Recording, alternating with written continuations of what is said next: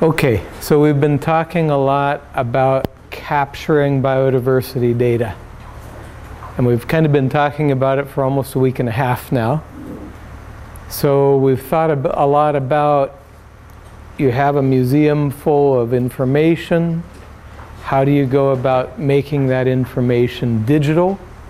And how do you go about making that information useful for science? What we haven't talked about so much is where that museum full of information is likely to be.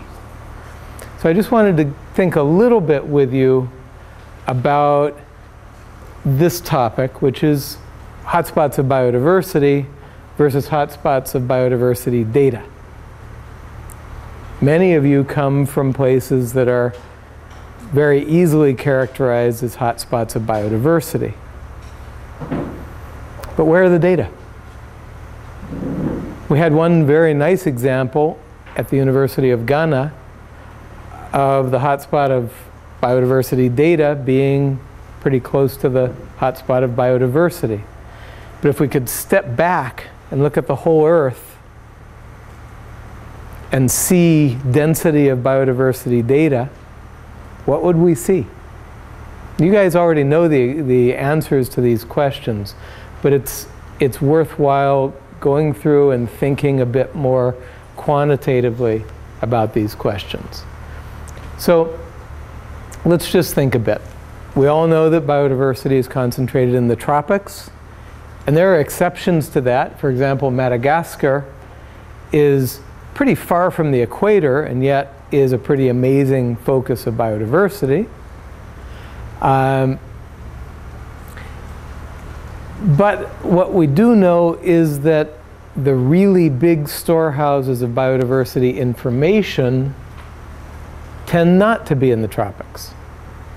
They tend to be in North America and Western Europe. And this contrast comes from a whole suite of different causes. Certainly colonial history is involved, historical accident. We could talk about economic imperialism. We can talk about essentially opportunity driven by economic prosperity. We can talk about political stability. It's a panoply of causes, but the contrast is there. So there's a picture of vertebrate diversity worldwide, and you see what you pretty much knew, okay? Which is to say this band of diversity that goes across tropical latitudes. There's some really interesting things. Notice that it kind of bends upward. Okay, there's really neat stuff in here, and this is the whole science of macroecology. You know, what drives diversity? And then this is a view of the world by GDP, gross domestic product. So this is essentially a view of the world in terms of economic activity. And if I go back and forth, you can see some pretty serious contrasts.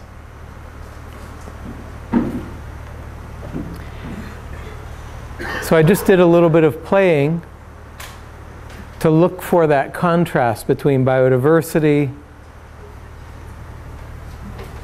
and economic prosperity. And you can see this is in terms of number of breeding bird species. You can see really high numbers at really low numbers for GDP. If I put on some lines to guide your eyes a bit, it helps a bit. We can see species poor countries, this end of the spectrum, across all GDP values. But we see species rich countries chiefly in countries with lower economic activity.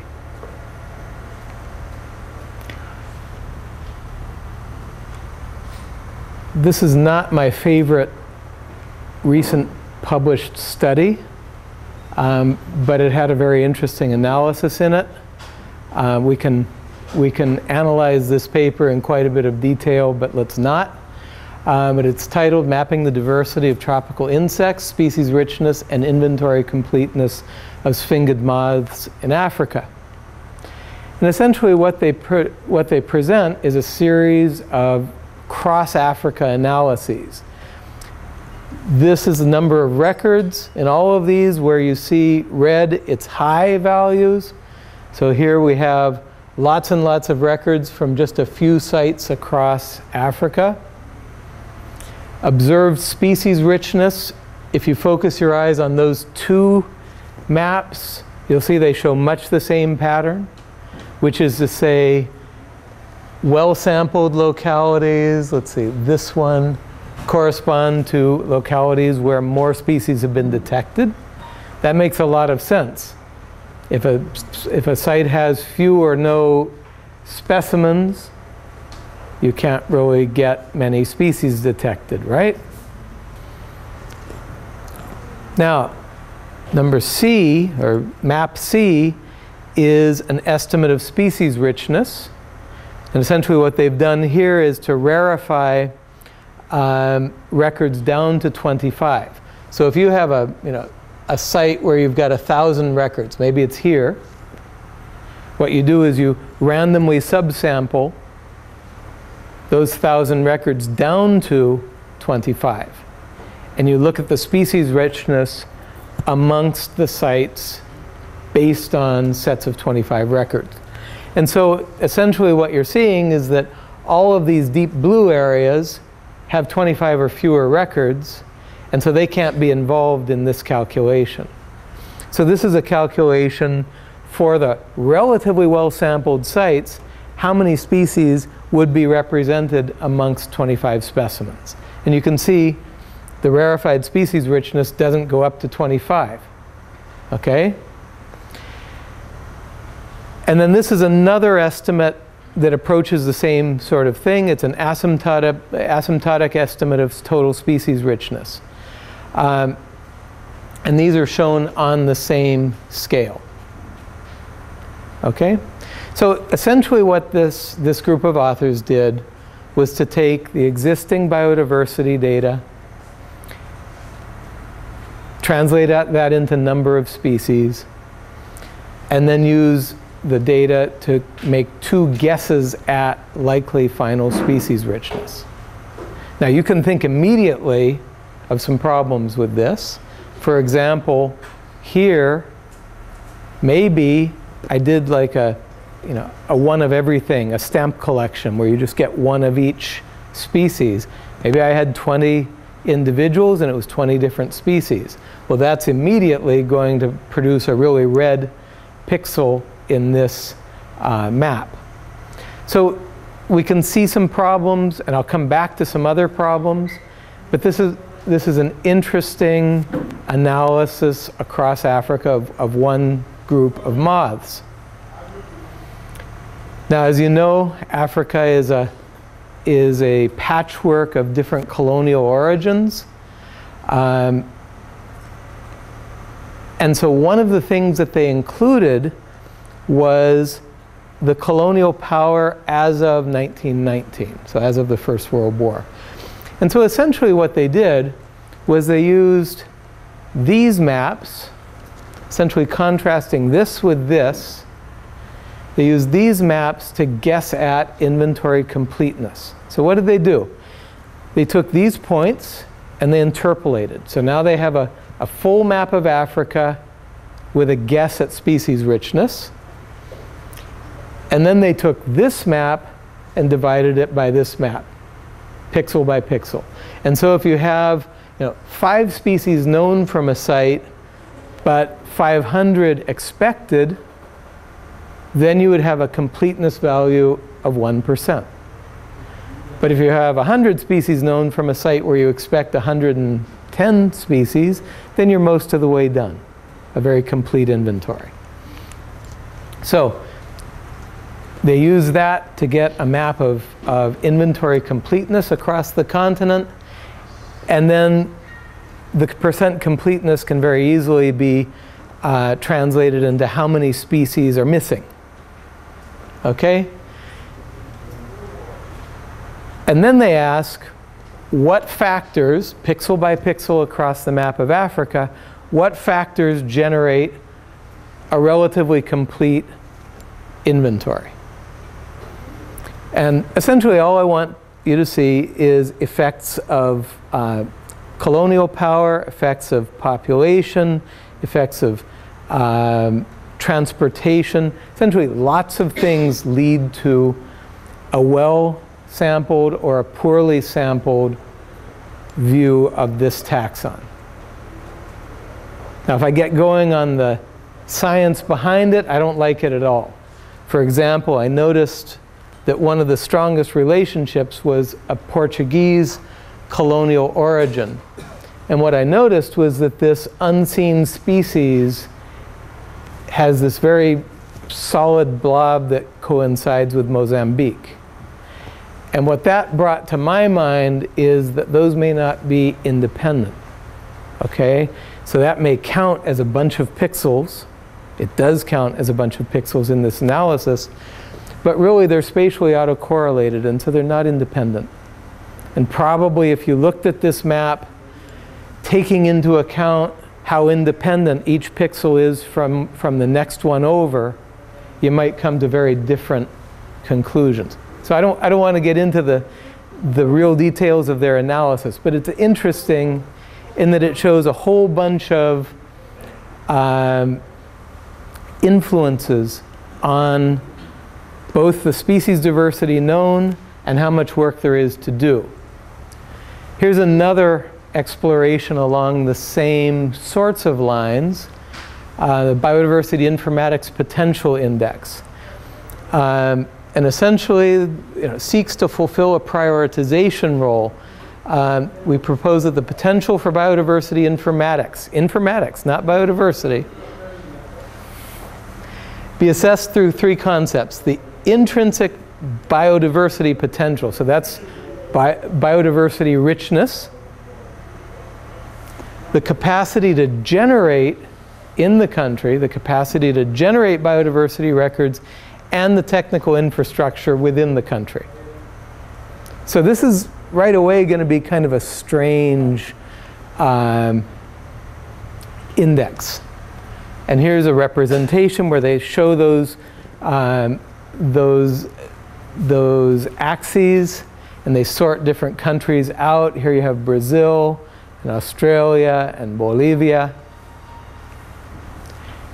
And here they're showing different drivers. So we have very strong drivers in terms of economic and financial power, also in terms of the biodiversity itself, and environmental indicators.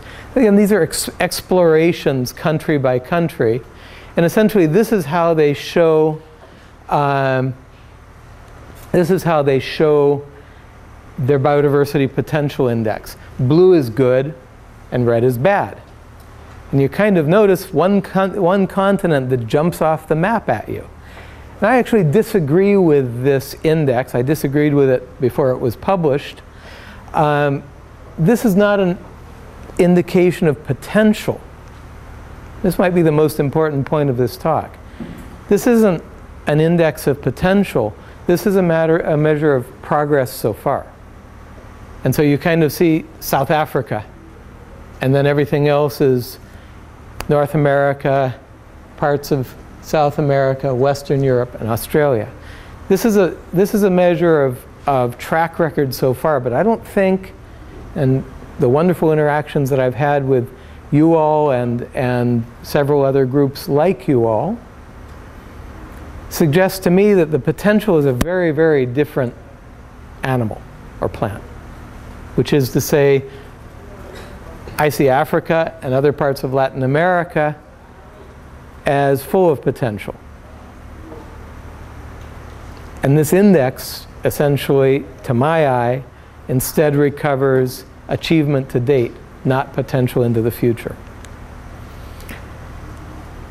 So we did a little playing with the biggest biodiversity data network. You can see GBIF has 422 million records online that relate to approximately 1.4 million species, 14,000 data sets, 500 some data publishers. Okay, it's a pretty impressive data stash. Certainly we could talk about their attention to fitness for use and data quality, but this is an impressive amount of data. And so with Jorge Soberon at the University of Kansas, we started exploring essentially how much data does a country provide to other countries versus how much data does a country receive from other countries. And you get a very, very interesting result. There's a whole set of countries or entities geographically that essentially serve nothing. So Antarctica, the Atlantic Islands, Indian Ocean Islands, and Greenland. There are data, but they come from somewhere else. And those countries are not serving any data to other countries. Then there's this middle group, and there we see Asian and African countries. And essentially what they're doing is they are, yes, providing some data to other countries. Sorry, some data to other countries, but they're receiving quite a bit more. Okay, and that reflects that imbalance of where the information is. And then finally we have a bunch of countries that are essentially setting this relationship of data that exists for that country versus data that that country provides to others. Okay? So this is an interesting spectrum, and when we talk about biodiversity informatics potential, I think we're talking about this going up. So then we started looking at that same data set geographically. And so this is, it's keyed only to the capital cities of countries, but essentially this is the flow of data regarding Africa. And with one exception that I'll point out to in a moment, essentially all the flow is from outside in. Okay? But what you can see is a lot of data coming in from the US, and the major contributor there is VertNet. And you can see a fair amount of data flowing in from Europe. The one exception is this, which is a pretty interesting exception. I'll come back to that. So from Europe, you can see that the big suppliers are the places that you might imagine. France, Germany, and Belgium. This is a little bit weird, isn't it? Remember that map of colonial powers. What's happening here? From the Africa side, we see data coming in from all sides. But really the only Africa data that we see flowing is out of South Africa.